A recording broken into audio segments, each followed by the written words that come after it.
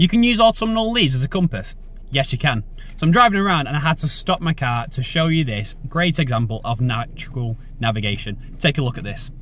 This tree in front of me is all shades of colours. We have got autumnal browns, oranges and yellows on the left hand side, and then bog standard green leaves on the right hand side. Well, why is that happening? It's because this side of the tree to my left is facing the southern sky, which gets the most sunlight, so these leaves have started to go through those autumnal changes and start to fall off, which gives this really clear indication of which way south is heading. So I know that I'm in my car and I know I'm heading around northwest. And if we look at my compass down here, okay, you can see that that is exactly the case. Okay, south is just behind me to the left, which is where these leaves are pointing. Hope you enjoyed that one, guys.